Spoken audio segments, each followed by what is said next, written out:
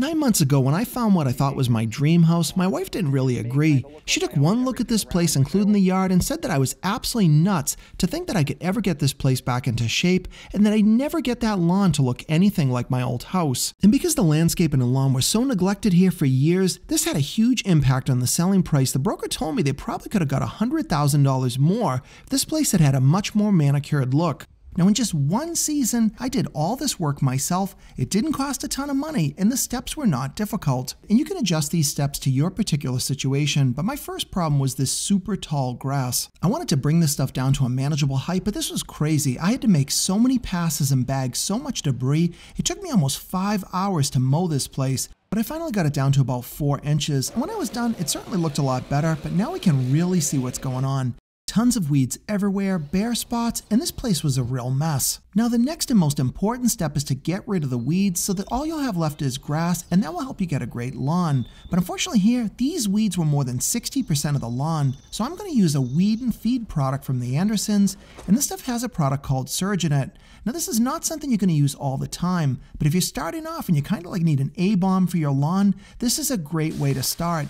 You just put it down with a regular rotary spreader. This is one of the easiest ways to kill off a ton of the weeds and also fertilize at the same time. Once you've applied that stuff, you've got to give it some time to work. You'll want to wait a minimum of 2 weeks, but in my case, I just put that stuff down a single time, mowed the lawn as usual, and then a month later, these were my results. The lawn looked a lot better, but there were still weeds, and I wanted to make an improvement to get these things out of there to make room for the new grass. And now I'm going to use my secret weapon for weed control. This stuff is called Tenacity. It's rated for over 50 weeds for cool season lawns, and it's a professional strength product, but it's easy to work with for a homeowner. And because it treats so many weeds, you'll almost never need to buy any other product to treat the common weeds you're going to find. With everything mixed up, you're ready to spray. Now the reason I like this liquid is because I'm just spot spraying. That means I'm not just putting chemicals all over the lawn, and it gives you total control. You'll only spray what you want. If you're somebody that doesn't mind clover, don't spray that weed. And the other reason I love this stuff is because it doesn't damage the grass. Once you've sprayed the weeds, you're not really going to see much of anything for about a week.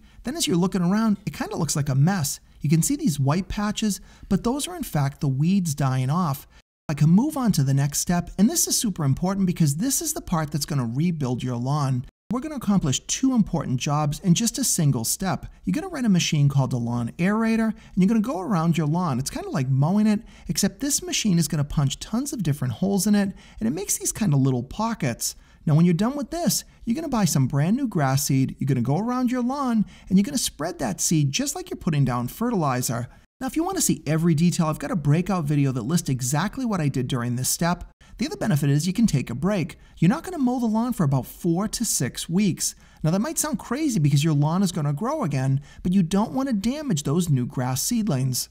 And after that first mow in early fall, this is the end result. I think you'll agree, this lawn looks nothing like what I started out with. It's greener, fuller, looks way better, and almost all of the weeds are gone. Now you might be surprised by that they're not all gone, but unfortunately when you're starting off with a total in-place renovation, you're almost never going to kill off all the weeds. That's one of the main reasons that I like Tenacity so much. If you see weeds after the fact, you can certainly go ahead and spray them individually without needing to put down a ton of chemical across your entire lawn. And those were all the major steps that I used to whip this lawn into shape, but there were a couple of bonus items you want to be aware of. The first is that you want to get your soil tested. Now this is something that can be helpful on a new house, or if you're in an existing house but you don't really know what's going on inside that dirt. You take a few samples of soil, put it inside this small vial, and you mail it directly to the company.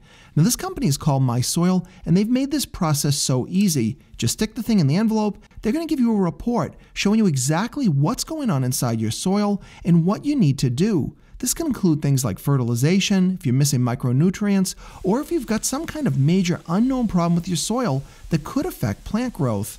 And lastly, watering, of course, is critically important. Now that's going to vary depending where you live. If you get a lot of rain, you may never have to use a sprinkler. But even for me, I still watered the lawn throughout the summer, and if you're doing a renovation, you're going to have to increase that watering even more to help those new grass seedlings grow. And if you're thinking that paying somebody else is a better option, good luck with that, because I got quotes anywhere from $12,000 to $22,000 to renovate this space. Now you might think that's insane, but they weren't even easy to get people out to give me a price. They wanted to wipe everything out, replace all the dirt and soil, won't even recommend partially using sod. I didn't agree with any of those ideas. This is real proof and hopefully encouragement that anyone can renovate their lawn without spending a fortune. You don't have to dedicate your life to it, and you can have a much nicer looking space. If you want more detail on any of these steps, be sure to click on my main channel, look at the lawn care section, and you can see individual videos where I did each of these steps at multiple houses in different settings so that you know they really work.